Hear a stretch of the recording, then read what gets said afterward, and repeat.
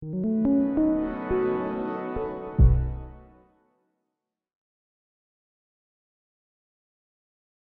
been walking around in our psyches in a culture of women good, men bad, Women and good, and men bad. and That's exactly and correct. and that is a toxic attitude toward men.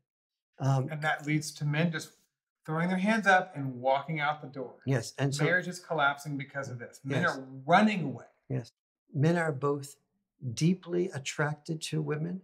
Men need women because the degree to which the man is a traditional man and unable to be a completely emotionally healthy within himself is the degree to which he will be emotionally dependent on women, just like the woman who doesn't take care of herself financially will be attracted to men who will take care of her financially, and neither will get their needs met.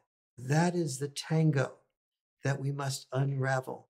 Every time a woman complains, we have to understand that a woman and a man have evolved to be in a tango where the woman is attract the man and then resist until she finds out whether he's the right man completely, and until she discovers how he handles no's, which is one of the reasons why women say no even when they are interested, because they want to find out how a man handles no's. Because if a man handles no's badly, that gives them a signal to get out, and if the man handles no's well, that gives them a signal and permission to go to that next level. So there's a purpose for the man initiating and the woman saying no for a while and backing off. And there's lots of purposes. That's just one of them. But the point there is, if we're going to change that dynamic between men and women, that entire tango needs to be changed.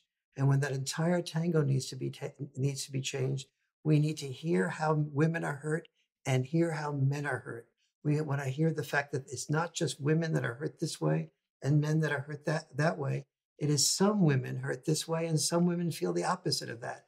And there's some men that feel this way and some men that feel the opposite of that. The women's movement has been not just a sexist movement. It's been a movement that has not acknowledged conservative women nearly enough. So the feminist movement has been a movement about liberal women and the way liberal women feel. It has not been a movement about the way conservative women feel, about the way Christian women feel. What we need is every part of the male female movement to be willing to represent the feminist perspective and more conservative women's perspectives, liberal men's perspectives and more conservative men's perspectives. No movement on gender can be a balanced, loving movement unless it represents all four of those perspectives. What we have done to this point in history is take a magnifying glass to women's experience of powerlessness and women's experience of male power.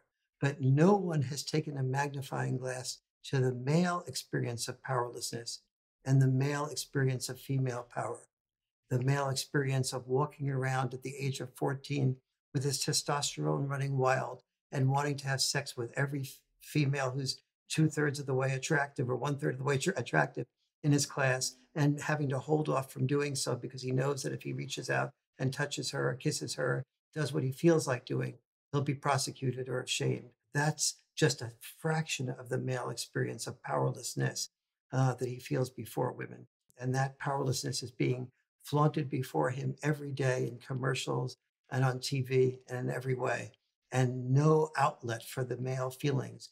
We condemn men for not expressing their feelings, and we condemn them when they express their feelings. It's a double-edged sword. Yes. It's a catch-22. Yes. So we're saying is that what you're saying is that a balanced man, a mindful man, needs to learn how to deal with his emotions in a balanced perspective and not need women so hard. Yes, and that will happen when some concrete solutions occur. When every first and second grade and third grade has communication skills training built into their curriculum, Like in Denmark. like they do in Denmark. But it needs to be more than just educating the children. If the children are educated to be more emotionally fluent and be able to handle criticism without becoming defensive, which is the crucial ingredient of emotional intelligence. The Achilles heel of all human beings is our inability to handle personal criticism from loved ones. or even those that we care about, or even people that we care about in kindergarten and first grade. But if the children learn how to do that in first and second and third grade, and then they go to home to parents that do not know how to do that, then they will have disrespect from their parents, which will also undermine the family.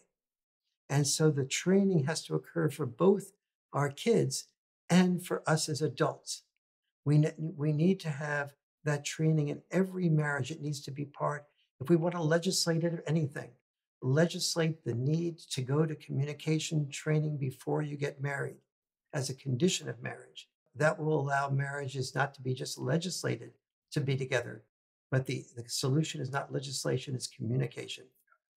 And people say, "Oh, the problem is not the communication; it's money, it's children, it's sexuality." The problem is not money, children, and sexuality; it's the way we communicate about money, children, and sexuality.